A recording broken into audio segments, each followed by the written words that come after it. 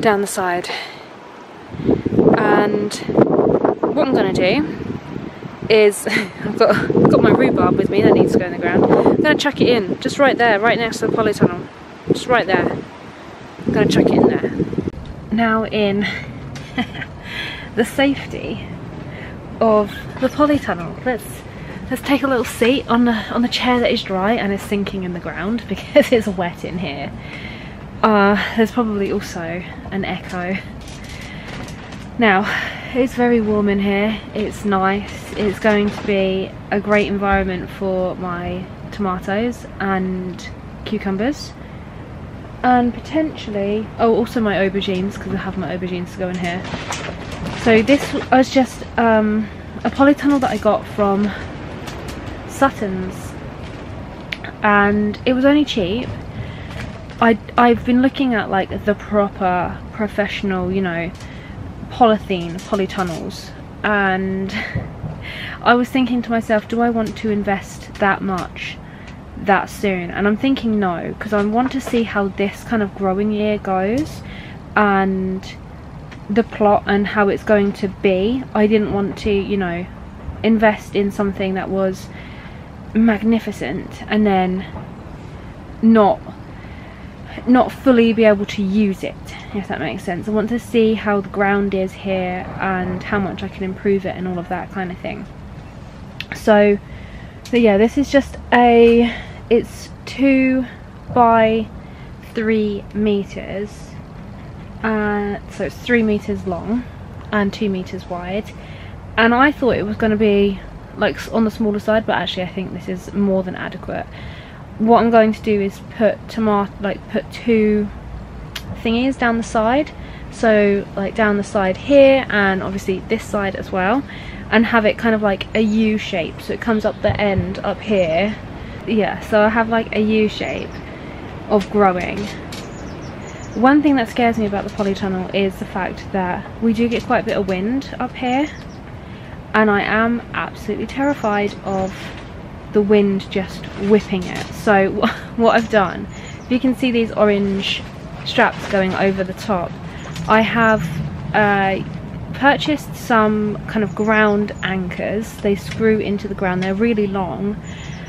I've purchased some of those and screwed them into the ground, and then over the top I have put some ratchet straps, because I've seen a few other people that have done similar, so that they're kind of secure right in the ground, and then the ratchet straps have gone over both ends, so that it gives it a lot more anchorage, because we have dug it down, so it's gone down a fair way into the ground, and then I don't know if you can see, so we've kind of piled some mud over the sheeting, and that's also over the steel bars as well.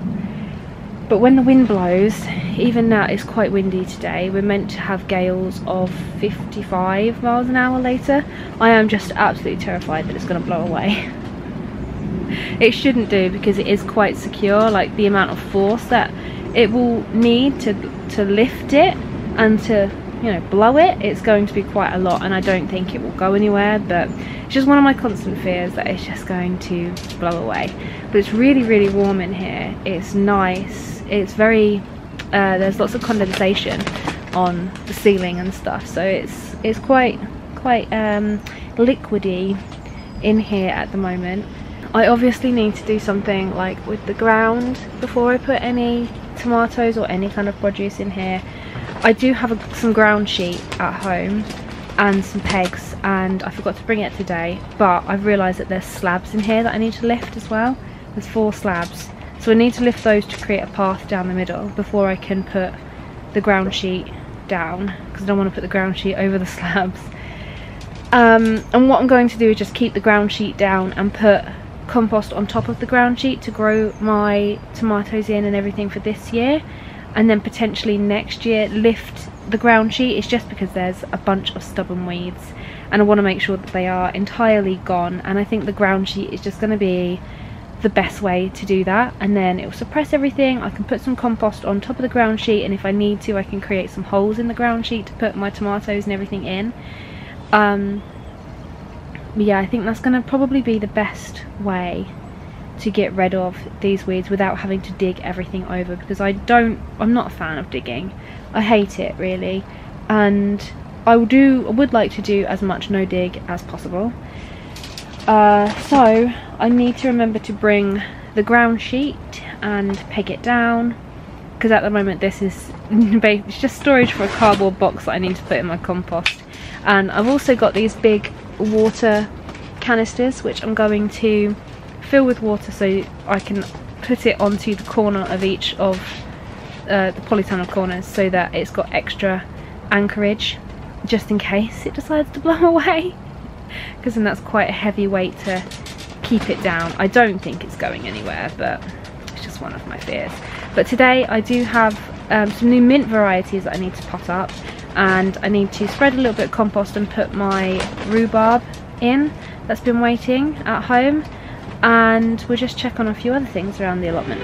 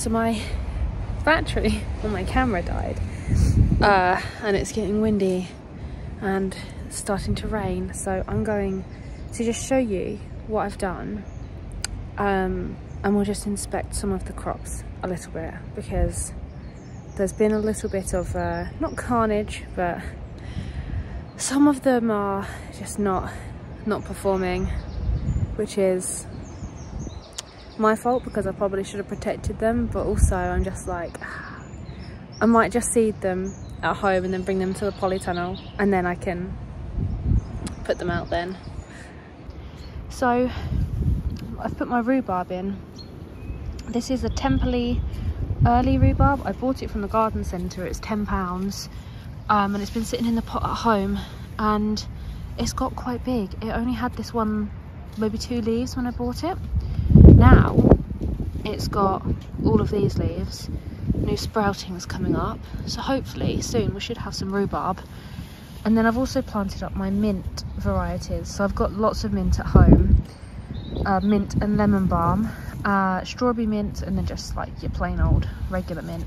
And then I've got some apple mints, variegated apple mints, which smells amazing, and some peaches or berries and cream mint, which also smells absolutely amazing. So just potted those up in my free pot that I got from the garden centre for spending over a certain amount.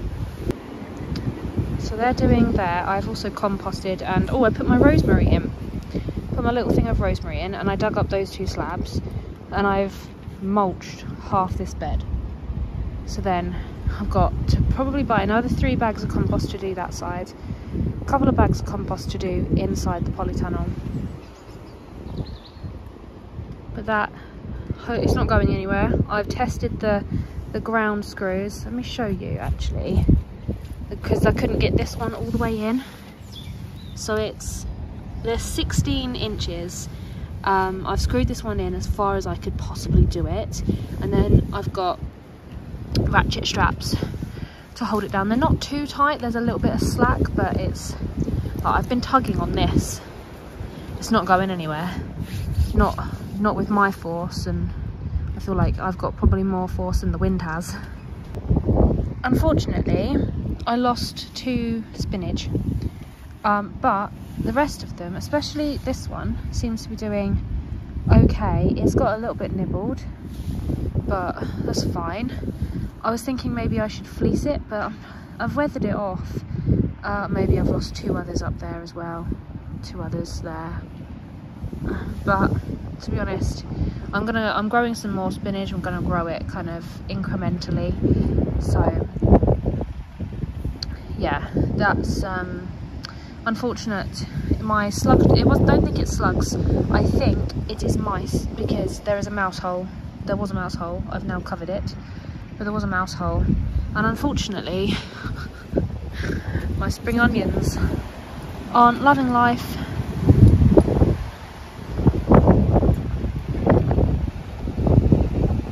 It's so windy,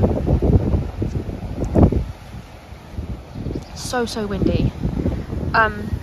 No carrots, spring onions. I'm hoping that they kind of do a little bit better, but I do have other spring onions at home.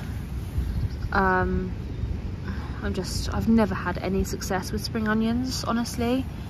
I just don't know. I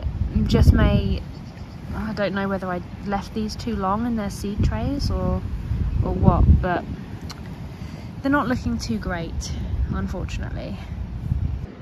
The good news is the broad beans are doing really well.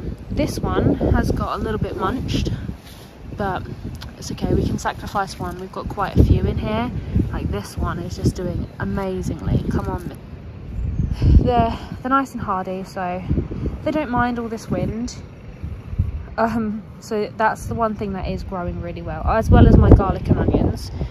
My garlic was looking a little better, but now that it's got a bit wet again and it's a bit trenchy, like sludgy, they are just getting a little bit yellow. But I didn't prepare this bed at all. I just put them straight in as soon as I got the allotment, because it was one of the first things that I needed to put in. I needed to put it in quick, but they're doing okay. The elephant garlic at the back there is looking really big and nice, but the unfortunate incident is my peas. There are a few shoots that have come up, but I don't know if you can see these like little bits. Something has come and dug all of my pea seeds, so I definitely need to cover the peas. I'm going to wait a little, wait until next week, and then try and plant some more. I'm also going to plant some more at home, and then fingers crossed we will get some peas. We do have a potato shoot, so the potatoes, the first earlies, are growing. So only one, but if I only get one, that's fine. I've got some growing in the pot at home, so that's fine. The ones in the pot at home did go in sooner, so I'm hoping that these are just all going to come up. So there's 8 in this section. The second earlies, I mean, they're not doing anything yet, but I've got the mounds ready to earth them up. I'm going to need another bag of compost just to keep on earthing these guys up, but I'm really pleased that we do have some potatoes, so we will have a yield of something soon.